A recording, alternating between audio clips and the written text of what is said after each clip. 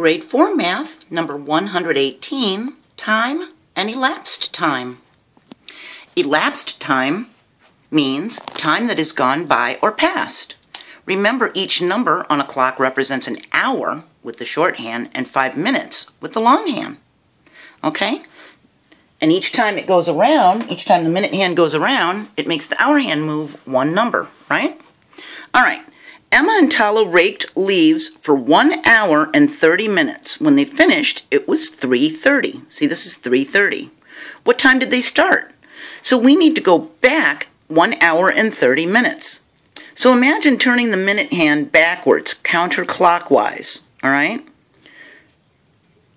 If we turned it around one time, instead of 3:30, it would be 2:30. Now we need to go back another 30 minutes, and then that would put it from 2:30 to 2 o'clock. This is what it would look like on a number line. They finished at 3:30. We go back an hour to 2:30, and then back another 30 minutes to 2 o'clock. See? So they started raking at 2 o'clock. We have to remember that because that's going to help us for the next part of it. They started raking at 2 o'clock, okay? Emma finished eating her lunch 45 minutes before she started raking.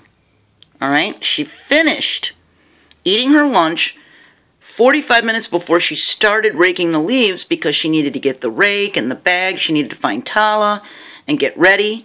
So it took 45 minutes between lunch and starting to rake leaves. So what time did she finish eating lunch? So we need to go back 45 minutes from the 2 o'clock. Okay? So she started raking the leaves at 2 o'clock. We need to go back 30 minutes and then count by fives to 45. So from 2 o'clock, if we jump 30 minutes, it would be 1:30. Now we need to count back by fives until we get to 45. So the first jump is 30 minutes, and now we count by fives. 30, 35, 40, 45. And it puts us right here, okay? So what time is that? It's in between 1 o'clock and 1:30, right in the middle. Well, each increment is 5 minutes. So this is 1 o'clock, 1:05, 1:10, 1:15. So we know that Emma finished eating lunch at 1:15 p.m., okay?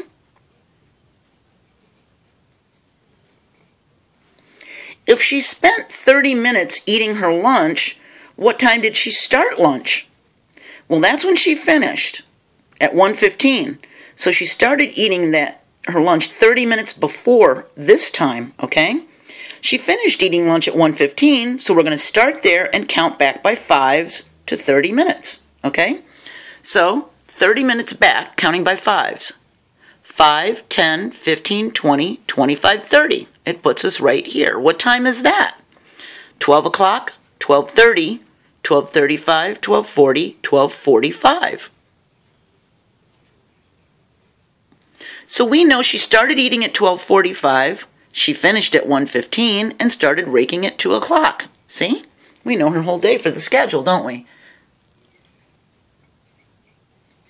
She started eating her lunch at 12:45 p.m., okay? So now let's go the other way. Let's go forward, all right? A train left Main Street Station at 4:15 p.m. See? 4:15 p.m. It stopped at Elm Street Station at 4:50 p.m. How many minutes did it take to get to Elm Street Station? Well, the first thing we do is locate and mark 4:50 p.m. It's at 4:15, 4:20, 4:25, 4:30, 35, 40, 45. The minute hand would be pointing here. Okay? So that is where we need to count to. All right? So now we're going to count by fives until we get to that mark. All right? 5, 10, 15, 20, 25, 30, 35. So we know it was 35 minutes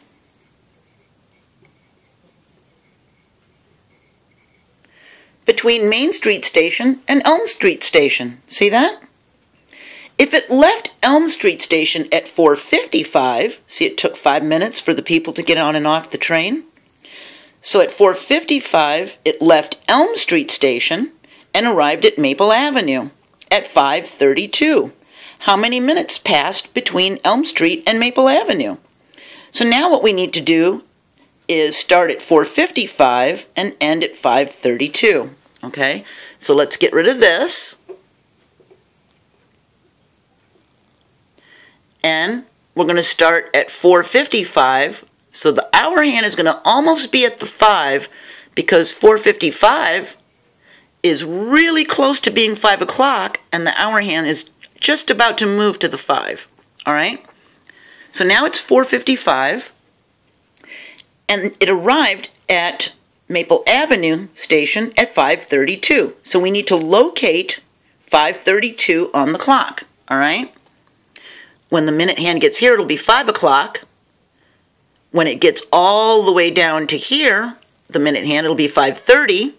And we know that there's little increments in between here, right? So if that's 5:30, 5:31, 5:32. So we're going to count by 5s. 5, 10, 15, 20, 25, 30, 35. And then we're going to count by 1s. 36, 37. So we know it was 37 minutes